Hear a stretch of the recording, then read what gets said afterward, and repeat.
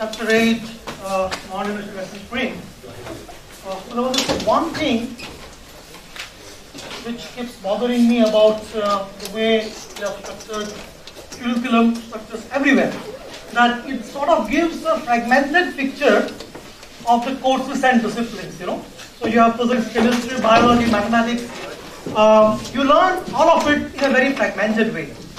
This seems to give you a feeling that when you go out to confront the real life problems and challenges, the problems are expected to come with labels on their head. I am a physics problem, I am a chemistry problem, use chemistry to solve me, use material science to solve me. But as you know, that's not how the real life functions. Problems invariably require you to, seek answers from across the discipline. And of late, a paradigm has been gaining ground world over called the STEAM paradigm, which says that, can we integrate science, technology, engineering, arts, A for arts, mathematics into a curriculum? That's a tall order. Requires a lot of fundamental overhaul. So I was actually trying to see if I can smuggle the notion of STEAM into a single class. Can I take a few representative problems from engineering and demonstrate that they require inspiration from a diverse set of disciplines, okay? So today you will see that what you have learned in physics and biology and mathematics will all come to life in trying to address a few challenging problems, few challenging design principles, okay? So, but before we get to that, let me pose a very simple problem in mechanics. Okay, imagine a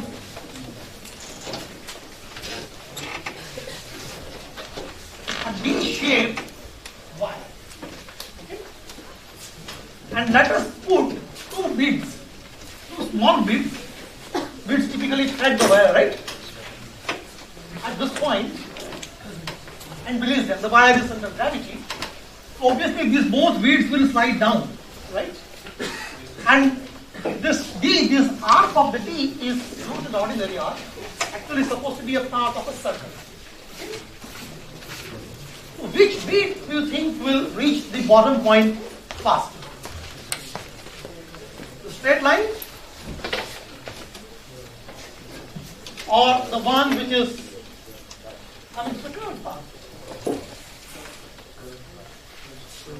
Now it turns out, as I'm sorry, today I think there won't be much of because I have a lot of ground to cover. Typically I pose a question and I wait for you and then I take your answers and then I challenge your answers, right? Today we don't have that much of time. The point is, those who answer that the straight wire will be the one which will win the race tend to think that that's the shortest path.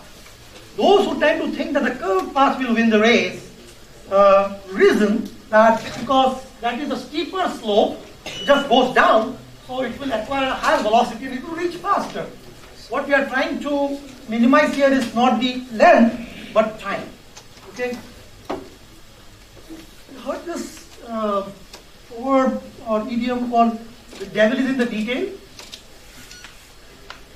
This innocuous looking problem actually is the genesis of a lot of math and physics. Calculus came from this, okay? From a solution of such a problem.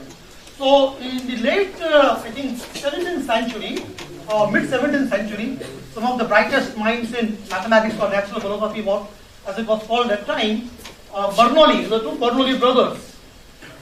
One of the younger ones, John Bernoulli, posed this challenge to the mathematicians across the Europe. The answer, and the problem that he posed, he said that forget about this, given 2 points A and B, what is the curve that connects point A and B such that the bead will reach the bottom in the minimum of time? Okay? So in so doing, he opened a whole new field called the calculus of variation, and this problem is called the Brechistochrone problem. It's a Greek word, brechis meaning shortest, and chron, as you know, is chronology, right? Time. So shortest time. The problem of shortest time. Okay, to find the shortest time. That is actually a problem in mechanics, right? But it boiled down to finding a curve. Boiled down to math, finding a curve that connects these 2 points, which does it in the shortest possible time. Now, for the time being, let us forget about this problem. Let us look at something completely different. Optics. We will come back to this, okay? You have a light which enters from the rarer medium to a denser medium. So if the velocity of light is v1 here, we all know that actually it does not continue to travel the straight line as it was, but it deviates from that path, right? It makes an angle alpha 1 here, an angle alpha 2 here. Okay. So if this is point A and this is point B,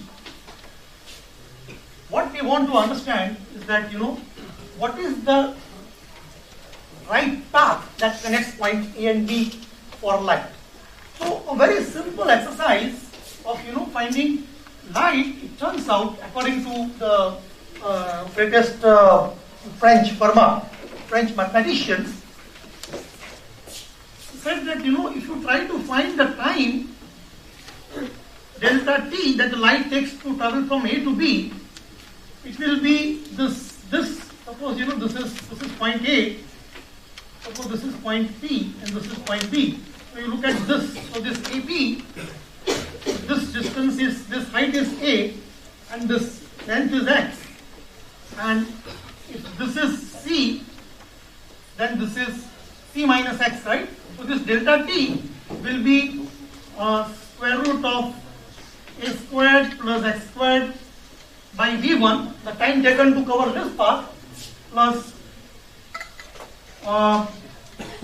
this hypotenuse will be this squared plus this squared. This is C minus X, so this is V squared plus C minus X squared by V2 in general, right? I'm just writing this hypotenuse.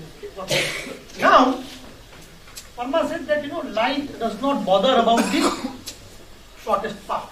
It wants to minimize its time. It wants to get there fastest. Okay. So, it becomes a simple problem of minimization that if you do dt by dx and equate it to 0, okay, you find a condition.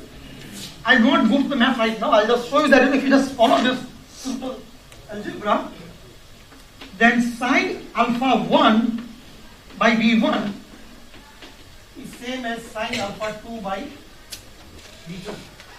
It turns out that this quantity sine alpha 1 by v1, this is nothing but your Snell's law.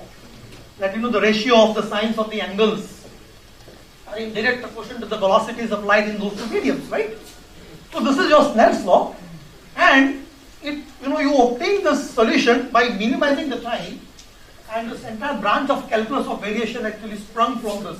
And by the way, this problem was solved by both Newton and Leibniz and Bernoulli. They were the top mathematicians, and they all actually cracked it and gave birth to the calculus and the calculus of variation. Okay, now the point is when the light travels, when the light travels the atmosphere, there is no distinction between one medium and two medium. The index of refraction changes continuously, so it takes a continuously curved path. But the upshot here is that this quantity sine alpha by v stays constant. Okay. Now, coming to this problem of this, the shape of this arc. Okay. If you look at any point and draw a tangent to it, okay, and if this is your y and this is your x, okay, so this tangent is making an angle alpha with this y-axis, an angle beta with x-axis, okay, then you can actually show that sine alpha is same as This is obviously cosine beta, and cosine beta is same as 1 over sec beta, and that is same as 1 over 1 plus tan squared beta, and tan beta is nothing but the slope here, so this is nothing but 1 plus dy by dx squared. Okay, and now the velocity of the bead as it traverses the height y, since this wire is frictionless, so there is no dissipation, so it is just root 2 gy, right? So given that the velocity is just root 2 gy, so if you connect these three equations and go through the grind of math, you come to the parametric equations that describe the right curve that takes the bead from point A to point B in shortest possible time. And you will be amazed to know what that curve is. Can anybody guess what that curve is? Cycloid. Cycloid, yes. It's a cycloid, and the relation x and y, there are two coordinates of a point. X is a into theta minus sine theta, and y is equal to a into 1 minus cos theta. I am skipping a lot of details here because details are not important right now. I mean, you want to see the big picture right now, okay? Where this, you might, I mean, so there is a lot of things which have gone between here and here. I mean, the point is, what is this A here?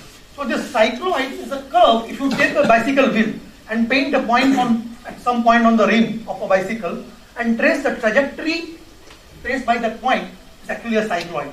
So that cycloid is generated by a wheel of radius A, and this theta sitting out there is the angle by which it rotates. Okay. So the curve which connects these 2 points is a cycloid. The point is, all this has come from this so-called calculus of variation and the Brechistochrome problem. Why I am talking about Brechistochrome? What has it got to do with what I am going to say now? Let me take something. Okay, this comes in handy. Don't tell the operator that I am using mouse like this. Okay, so it's a wire. Okay, it's a wire, and I have, okay, this is actually a very, last time actually I had brought the chain. Let us take a chain. Imagine a chain in my hand. Okay, I am holding a chain at 2 points. You can even hold it at some random different points. Look at the shape of that chain. What is the shape of that chain? It's actually called a catenary. And even that catenary curve for the chain is obtained by this method. Okay. What has this catenary curve got to do with what we are trying to say right now? Let us get down to the, did I open the, no, okay, yeah, it's here, I think. It's here. Yeah. Okay. So, with that, let me switch off the slides. Okay. We are going to see a few problems and how, inspiration from different disciplines help us solve them. Okay. Teaming to the boundaries of science, engineering. So, I am giving you an ultimate design challenge. Design something that is economical, strong, and weak as well, strong as well as weak depending upon the need. Okay, so you want it to be strong when you want it to be strong, and you want it to be, it should be weak when you want it to be weak. It's a very paradoxical requirement. And it must synthesize economy, durability, strength. All apparently, something is durable and useful and beautiful. All of these things did not come together, right? The point I want to drive home is that they can actually come together. We will look at some examples, how all the disparate aspects of design, they come to life in a few examples. Okay? This is a Roman bridge which was built 2000 years ago on the River Tajo in Spain, in Alcantara.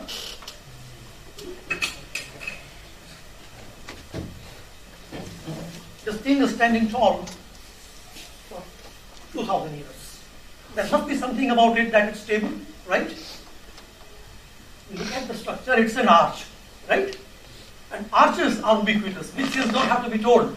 This Spillane is full of arches, right? It's full of arches. Beautiful. It's beautiful, but it's not just beautiful, it's actually strong, because there are evidence all temples are arches, mosques are arches.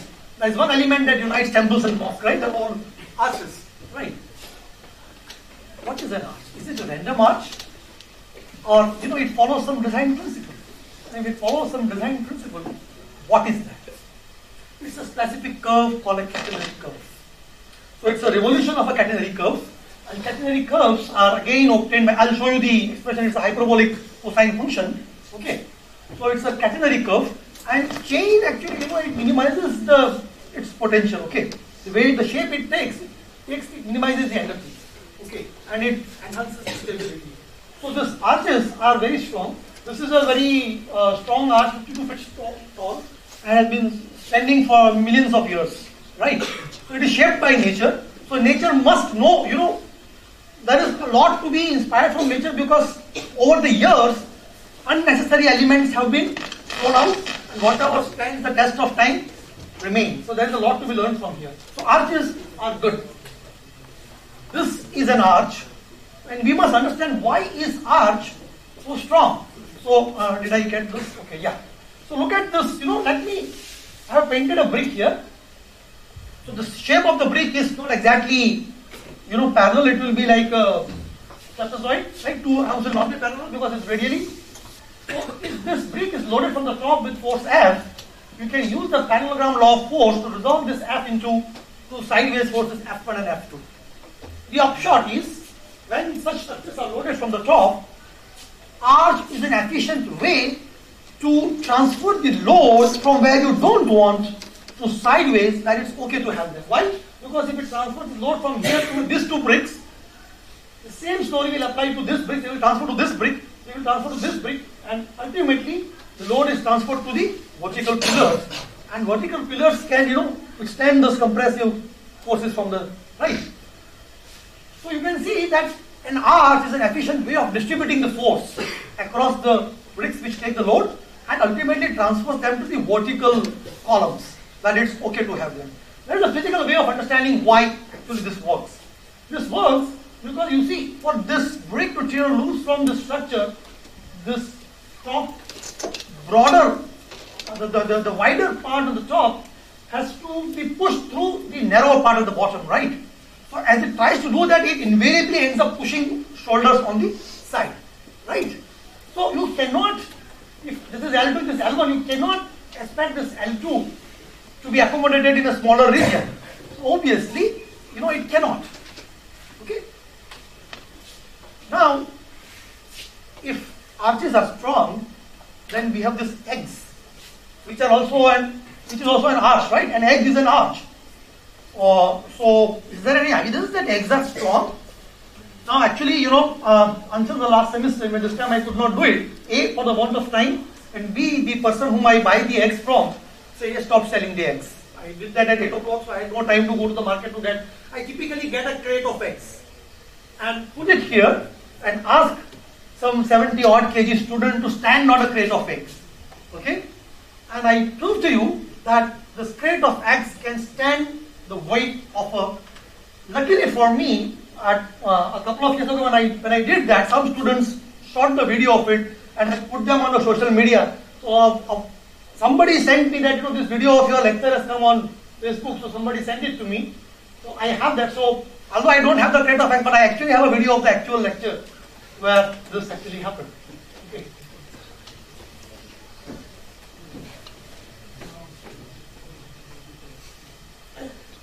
Sound. What is sound? He said sound is working. Yeah. Not okay. Anyway, you don't want to hear the sound. The video is good enough. So that's me, of course.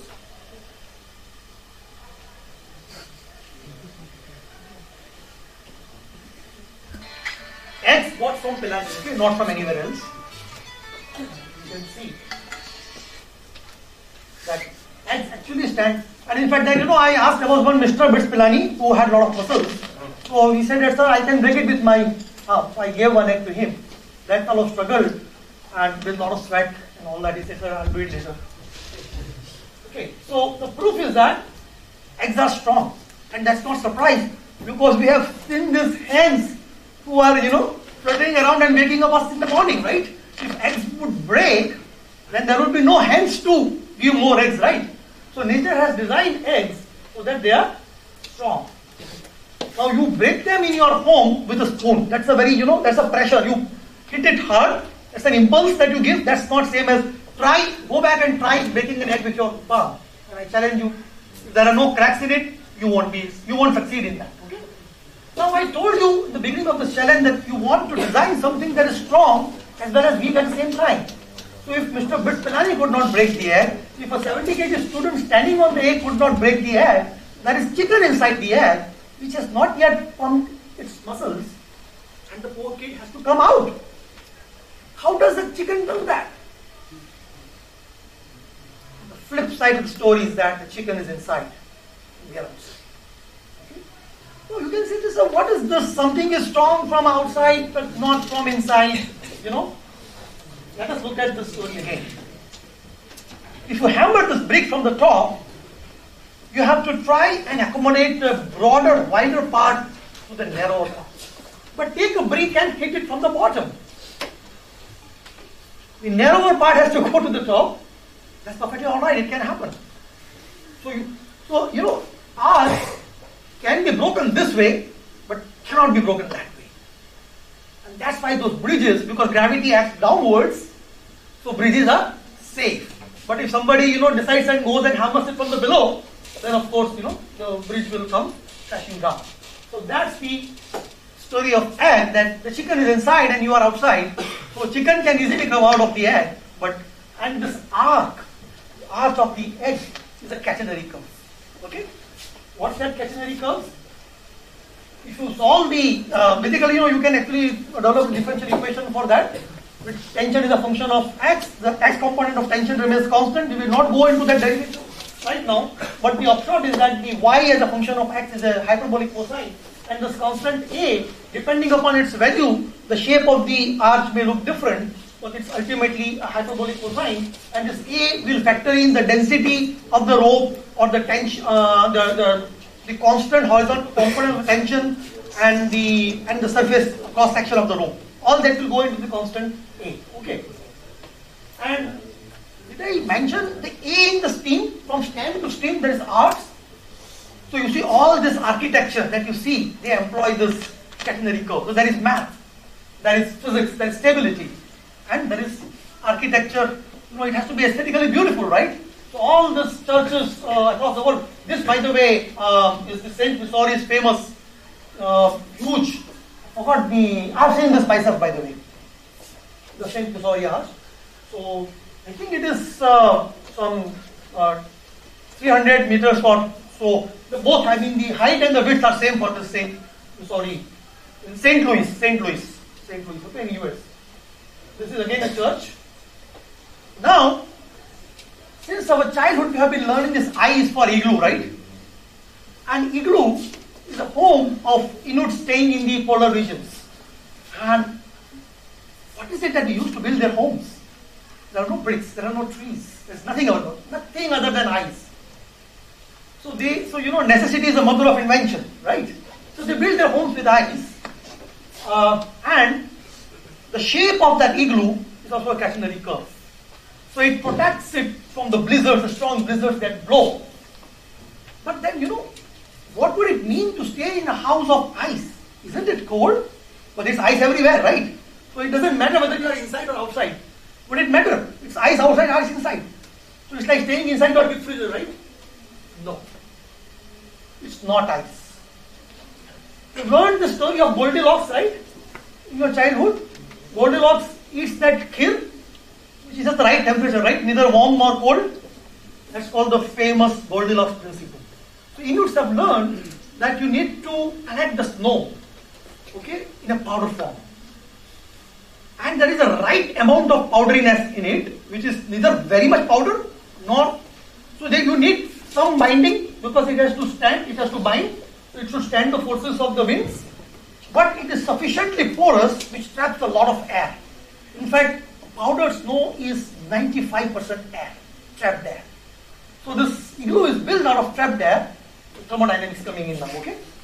It's trapped air, and that's why it's an insulator. So it actually traps the heat that is generated within. Your body is a furnace, it generates heat, but this igloo will trap it. It will not let it go out. So the difference inside and outside igloo can be, human beings are staying there. In fact, I have seen a video of, a 3-year-old child running naked inside the igloo. Okay? So you can imagine, a child in the polar region running naked inside the igloo.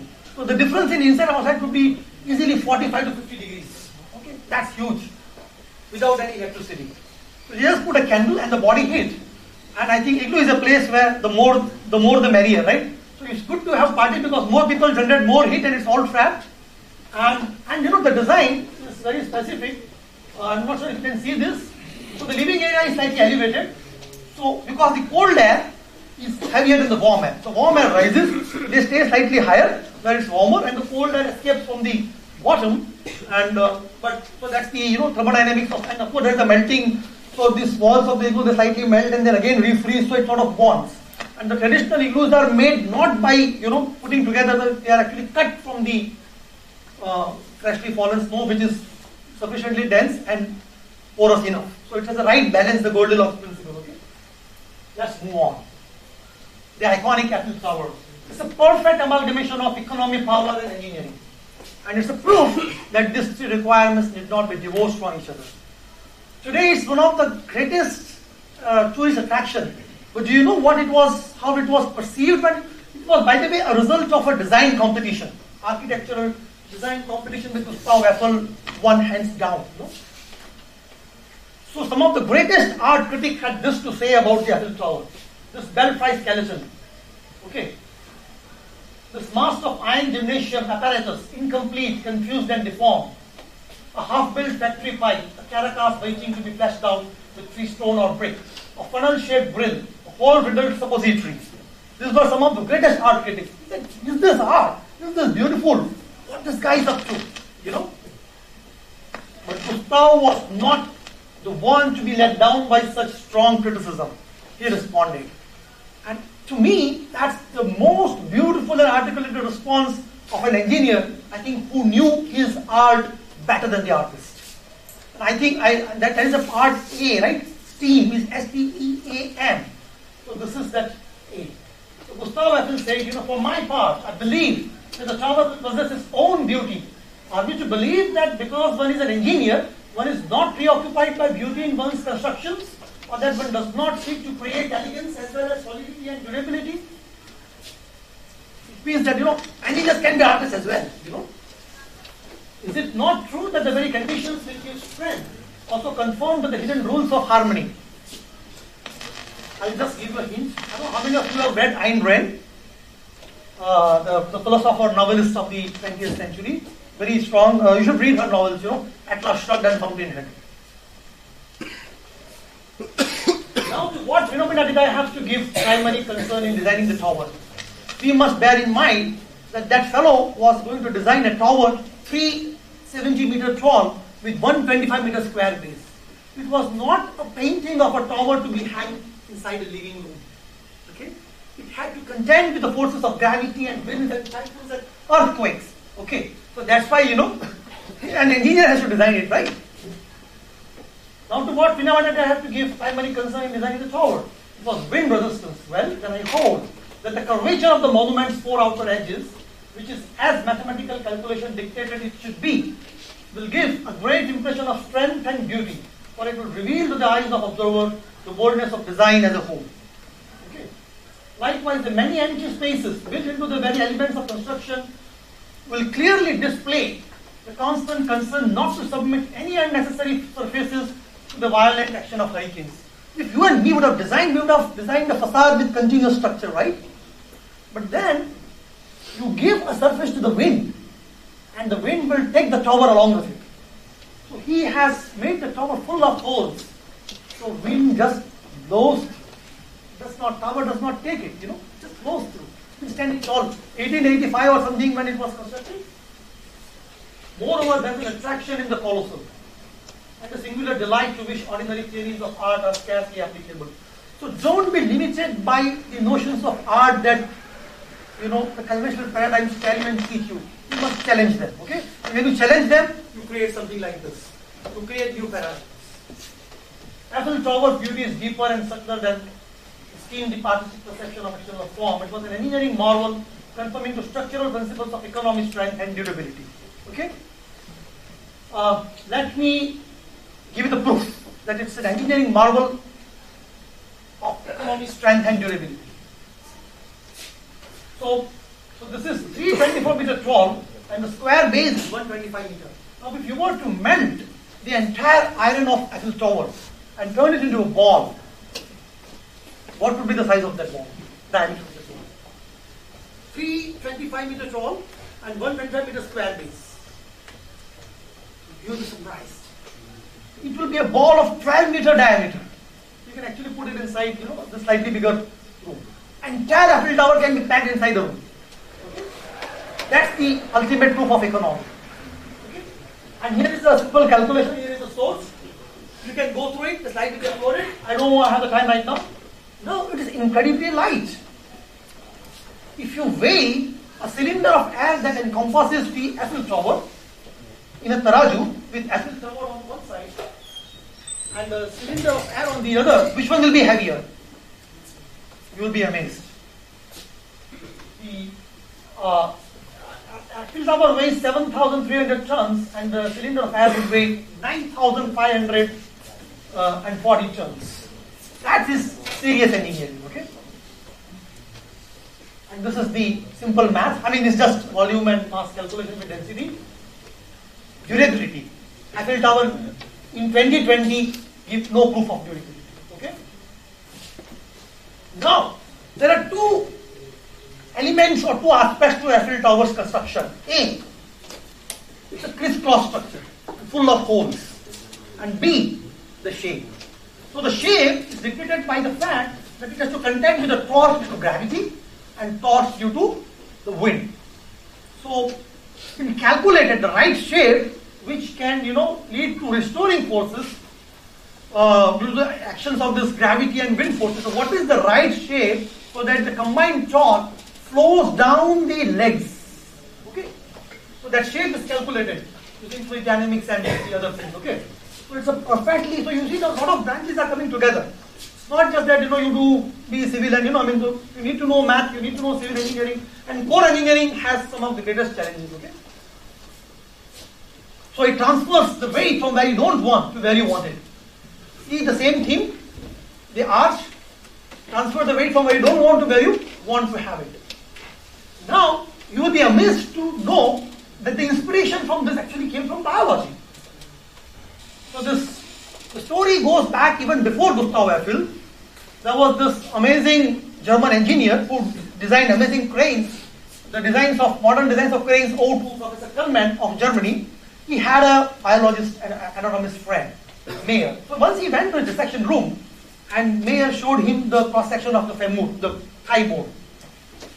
And he was like, he said, "This is my crane." He said, "What are you telling? This is the cross section of the femur, the thigh bone." He said, "No, but man, look at this crisscross, He said, I do this graphic statics, so whenever a body is stressed with a lot of forces, we find out the lines of forces, the stresses and strains, how do they flow within a body? And I do this graphic statics, and the lines that I draw for a crane look exactly like how. So nature is an engineer, it does that. Over the years, millions of years, it has perfected this art of putting material where you want it, and not where you don't want it. So bones are strong and light. Amazing, right? You don't want heavy, nature has not made bone solid stuff, It's very granular. So, how did it go into let me not get into that right now. We don't have much of time. But here's the secret to the bone strength. A bone, so this is now biology. Bones have two parts. There is an outer compact bone and there is a spongy inner part. The compact bone, now you see one striking thing that you saw in the Eiffel Tower and the bone is that both of them have a fractal-esque structure. What is a fractal? Fractal is an object where, the hierarchy of scales. It's a self-similar object. the structures repeat at every single length scale. And same is true with the bone. You know, this outer compact bone which is hard, it's like a baguette. You eat this baguette, this French bread baguette, it's hard from outside and soft from inside. So hard outer part helps you lift stuff, but then you also do pushes and pulls, right? So it takes the stresses to pushes and pulls. So this inner soft part has this crisscross structure, okay? And the outer hard part has the fractalized structure. So there are this things called osteons, and there is a central part called Haversian canal where the blood vessels go. And these osteons, if you look at, they are again, you know, made up of a lot of bundles of fibers. If you look at the walls of osteons, they are actually fibril, collagen fibril. So they are cell walls, and I mean there is a walls inside walls inside walls. Right? So it's a structure which repeats itself. And each you know osteon, if you take a look and magnify it, it's a bundle of collagen fibrils. And if you again unpack the fibril, it's actually a bundle of three halogen tropocollagen triple helix. So your collagen molecule is the most fundamental unit. So you know there are in the specters there are the scales, and this is the smallest unit in the scale. So this collagen molecules go on to make triple helix. They go on to make collagen fibril. The bundles of collagen fibril make an osteon, and then osteons go on to make the walls. Okay, so there is a structural hierarchy. Okay. Now, this is not the only bone is not the only thing where the structural hierarchy is used. Another amazing example: the bamboo. Bamboo grows to its maximum height in 3 months flat. So where does it get its resources to grow so fast? In 3 months, bamboo grows to the tallest height. Okay, 3 months flat. And it's strong, right? We use bamboo for its strength and lightweight, right? Exactly the same principles are at work. There's an outer, harder part, and if you again dissect it, there is a structural hierarchy, fibril matrix, and the cellulose is the smallest part of a bamboo. Okay, there are a lot of interesting things we can talk about bamboo, but right now, for the short of time, we're not going to go into that. So with that backdrop, let us examine the structure of Eiffel Tower. So it has a lot of crisscross structures, right? Why did he make these crisscrosses? So again, you can see that if you take any part and blow it up, it has a similarity with the larger parts. So you take this small part, blow it up, it has this crisscross. Take a smaller part, blow it up, there are crisscross. So crisscross is the smallest structural hierarchy out of which this Eiffel Tower is built. And that's why you can see that it's mostly empty spaces. There are no really solid structures, right? Now, this is the iconic Howrah Bridge in Calcutta, right? And you can see that it's all crisscross, right? And in fact, if you go to any structures, which are even in your student activity center, there are these arches, and if you look at, there are these double-layered arches, and there is a triangular. Okay, so what is this thing about the crisscross? The crisscross is essentially triangles, right? So there is something about triangles that's very interesting. Okay, now you must understand. Yeah, sorry. Yeah, that is again an arch, but right now, so of course I am talking about the crisscross structure. No, but the point is, you see, it is supported. I mean, there is no weight here. It is supporting air on the top, right? Iron, right? So unless you put a skyscraper on the top of the Howrah Bridge, it's not going to top. Okay? There is no load on the top. Okay? Fine. So now, in civil engineering, trusses are the most fundamental elements. Okay, and trusses, they are an efficient mechanism to transfer load from where you don't want to where you want them. They are lightweight as well as they take advantage of the geometry and the laws of statics. Okay. Now, let us examine these two shapes, a square and a triangle. If I load them, which one will be more stable, a square or a triangle? Normally you might think, okay, square is supported by these two, so it should be more stable than all that, blah, blah, blah. But you see, square can be deformed into a parallelogram. You cannot easily deform a triangle. Why is that? Math, simple math. Triangle is the only polygon that has a law of cosine. What do I mean by that? Each side of a triangle is uniquely determined. Given the three angles, the three sides are determined. Okay? It cannot. So if a triangle has to change, if a triangle has to change its change its shape from here to like this, one of this length has to compress and the other side has to elongate. Now that's asking for a lot. If I ask you to break a pencil, how will you do it? Right? I say, wait, not like that. Break the pencil by pulling it, by compressing it. I'm sure Arnolds and Stallons will struggle and won't succeed, right? You cannot pull a pencil line because that's the, laws of statics tell that if you can transfer the loads into the compressive and tensile, instead of shears, then that helps. Because it's hard to break a pencil. Even a pencil cannot be broken, but this is easy. Okay. So triangle, if it has to deform, one length has to elongate and another has to compress. That's the only way it can deform. But the angles will change, right? And that requires enormous force. So the forces on triangle will be immediately transferred into compressive and tensile forces. That's hard to do. I mean, that, okay, please don't think that you will take a degree in civil engineering from this 50-minute lecture, okay? There is lot more and there are experts sitting here, okay? There is lot more, okay? That's why people do a 4-year degree, okay? What I'm trying to tell you is that, what are the basic elements, and if you really look at it, the reasons often are rather simple. But of course, then there are more complications and you address those complications, okay? So, triangle is the only polygon that has the law of cosine, and the law of statics tells that, you have, it can be shown that the body is loaded at 2 points only. The resultant forces at these 2 points are equal in magnitude, opposite in direction, and act along the line joining between the 2 points. Can you see that? Why? Because you are looking at laws of statics. If they are not equal in magnitude, there is a net force, it will translate, right? If they are not along the line joining the two things, then it will result in a torque, it will rotate, right? So laws of statics, and that's why, a pencil is very hard to want statics, it's very hard to break like that, okay? And if you put a beam and load it from the center, then, then it's going to break. But if you try to turn it into a tensile and compression forces, then it will withstand. Now, actually, okay, I have not had a time to change this slide. So every time, I give this talk, I try and think of some problems which we are grappling with, and I throw open these problems to students.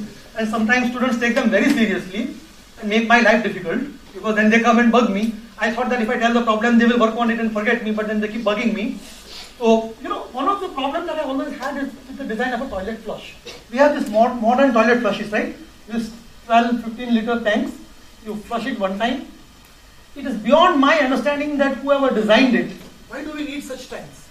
In good old times, we had this analog. Analog meaning continuous. You can open the tap as much as you want and close it, right?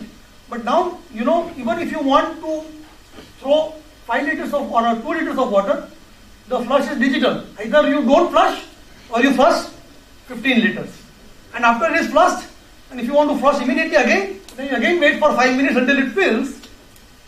I mean, why can't we just have a regular this thing? So, digital, I mean, this is my terminology, digital versus analog. Then, we have these air conditioners which use this insulating pipes. We have this split AC, but the AC is somewhere else, and there is this pipe through which the cold air flows, and you want to stop the dissipation, so you put it with the insulation. Okay. Somebody has to design the same thing for the water pipes. In Pilani, we have water from the tank. So we have a perfect mechanism for hot water in summer and cold water in winter. Because in summer it goes to 50 degrees, the tank is hot, the water is hot, the pipe is of iron, okay, it heats up, and often we just want to wash our hand. We want to use 200 ml of water, but there is 5 liters of water in the pipe. So you keep it open for 5 minutes until 5 liters of water, hot water goes so that you don't burn your hand, and then you use 200 ml to drain it. And in winter, you have another amazing issue that the water is so cold, you want to drink it, but you cannot, because you want to wash your hand, but you will freeze your bones. Okay, so you again wait for the water from the pipe to go, 5 liters go, then you have 50 ml and then again close it. So these are, I think, we need to come up with designs Another thing, why can't we have, houses with modular windows and roofing which is modular? For example, design, this is for you, future houses, okay? Design a roofing which is modular, which can be changed, so you can have a shiny layer on the top, which reflects the sunlight back to the sun. We don't want too much of sunlight in summer, but in winter, it can be inverted and there can be more a dark layer which can catch more sunlight and warms your house. So you can have windows which can also, you can have a shiny outer layer so that it does not serve as a greenhouse. And so, I think we need to think about those things. Another problem that I suggested last time was that, we have this grey water recycling systems, which are huge mammoth machines. Can we come up with a modular design, which can be installed in a small bathroom? I take a shower, my water is stored, and then, there is a small water which, and then there is a small modular recycling machine which can recycle. Shower water is mostly fine, right? There is just chemicals of soap and maybe a little bit of nice wet and dirt, that's it. So it can be used to flush the toilet. We are today flushing our toilet with the well water, right? Which is like Gorpap. When the water is, we are running out in wells and we are flushing the toilet. So please, think about this. One student is working with me on this grey water recycling. He took it very seriously. And last 2 semesters, he is making my life hell. But so I also decided to make his life hell. I said, okay, now you design one system. We are trying to do something and maybe he's now working hard before he graduates. Hopefully something will be done. But I'm not an engineer. It is only out of concern. I'll be happy to mentor if some of you take things up. But it is your thought, your idea. You take the credit and go ahead and become an entrepreneur. Okay?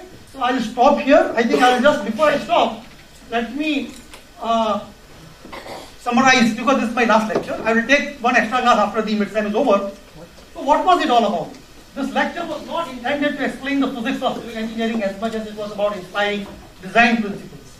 Often ultimate design principles draw inspiration from math, physics, biology, and various other branches of science and engineering.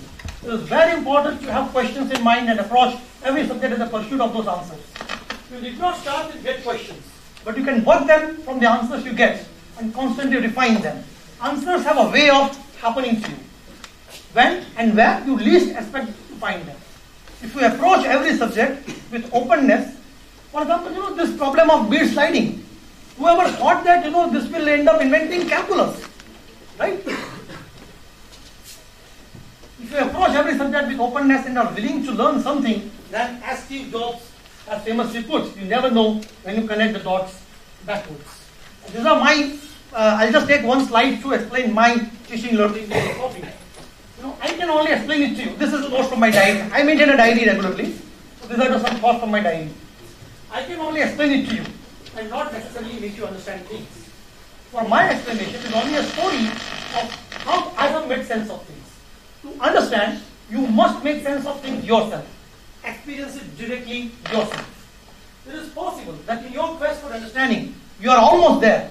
In which case, under what circumstances my explanation will help? If you are almost there. Okay, in which case my explanation may help you pass that penultimate layer of understanding. Not to forget, this assumes that I have made sense of things and you are almost there. Both are questionable assumptions. Either I have made sense of things, nor you are almost there. Okay. Does it prove the futility of teaching in the process of learning? Not in the least. It only shows how grossly misunderstood is this thing called understanding and our take on teaching learning. I believe that understanding is the least understood word. Good teaching is not as much about explaining as much as it is about inspiring. The only way to inspire is to recount a personal story of the discovery of understanding. Like all these examples over the years, I have tried and understand things, so I put it together. So it's a personal story. Okay, it's not a lecture which is like taken from somewhere, kisi ne diya usko utha ke. It's a personal story. Good teaching is not as much about explaining as much as it is about inspiring. The only way to inspire is to recount the personal story of the discovery of understanding, or whatever you make of it. Such a teaching is not a guided tour to adventure climb to the summit, but only a snapshot of the view from the summit and an account of how the teacher made it. If the account is a true story of personal experience, it will inspire a climb. I do hope that you all continue your climb. Thank you so very much, and we will meet for an extra class, because now we can start with the oscillations and waves. Okay? Yeah. Thank you so much. so very much for your patience. Yeah.